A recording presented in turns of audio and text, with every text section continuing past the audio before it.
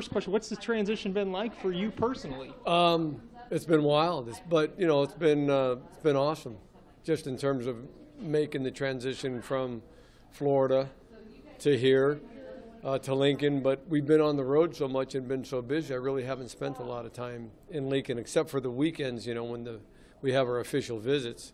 So I'm looking forward to getting settled in, and obviously the university is tremendous. Obviously the fans are the best in the country. As Frosty said yesterday, if we sold out the spring game in a day and a half, and everybody thinks they have the best fans in the world, but I think that probably settles the argument, as Frosty pointed out. Hey, when you guys go into spring, I guess, do you like kind of where the quarterback situation is? You specifically being the quarterback coach?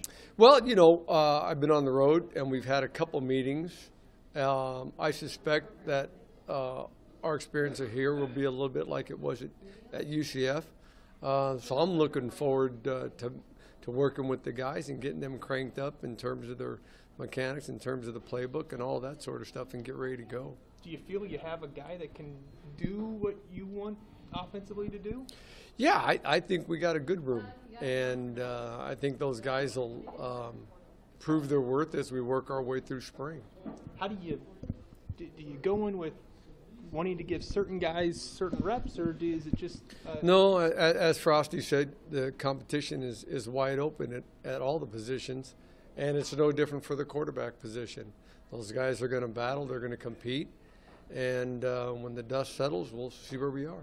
When the dust settles, what will the guy that you guys go with, what kind of traits will he possess? What will set him apart? I think if you've ever watched Oregon play, and if you've ever talked or listened to Coach Frost, we want a guy who's athletic, who can run, who can process a lot of information quickly.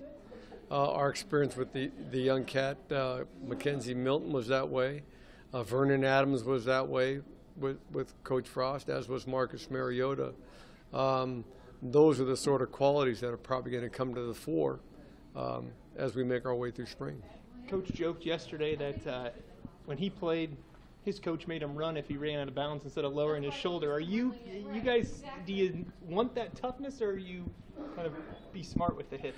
Well, when you think just about Nebraska in total, who better to know what those qualities may or may not be missing with the program than Scott Frost. And obviously one of the things that was a hallmark of the quarterbacks at Nebraska were they were tough guys. Those are the kind of guys we want, guys who are willing to compete, guys who are willing to do what's required to win the game. You guys get the addition of Noah Veggerl. We saw him a ton in high school. Yeah, Noah's awesome. How much did he improve from maybe walking onto campus to maybe where he is right now? What do you mean? Just in terms of who he is as a player, how much improvement did he make in a year working with you guys? Oh, you mean the improvement over the course of the year at UCF? At UCF, yeah. Oh, yeah. Well, it was pretty dramatic, just in terms of his physical stature, more so than anything. He was a tremendous athlete. We knew he could throw the ball. We knew he was very bright. We knew he could process the information that we wanted to. But when you're a young guy like Noah, who's a 4 and 5 sport athlete, you don't get a chance to lift a lot, and as a result, you may not have the stature as a guy who's just has done nothing but football. Anyway, he gained in that part of his profile, just his physique, stronger, gained more weight, and but in terms of his other qualities, those were always intact. We had no issues with those. When you guys are out looking for high schoolers, do you like the multi-sport athlete at quarterback, or do you prefer a guy that maybe is 100% football all the time? You would like a guy who's a multi-sport athlete, but ultimately it comes down to the evaluation that you're looking at in what he does as a football player on the field, as a quarterback. But you have to take into consideration a young guy like Noah when you're comparing him, let's say physique-wise, to a young guy who has only played football and has been lifting. And you take that into account and say, well, who has the bigger upside? All things being equal, But you would like a multi-sport athlete. You really would. How big of a role can Noah play? Obviously, he's got to sit out a year as a transfer, but being a guy that's very familiar with what you want to do with the quarterbacks, even from more of a mental side? I guess. Well, just in terms of, for example, the playbook and what those guys are doing right now, getting ready for spring ball. I've been on the road, so on and so forth. So now Noah, they can use him as a resource. You know, what does this word mean? What are these numbers? What's this signal? How do we do X, Y, Z? We've had a few meetings, but they can use him as a resource now in terms of the coaching that we imparted to him during that course of the year at UCF.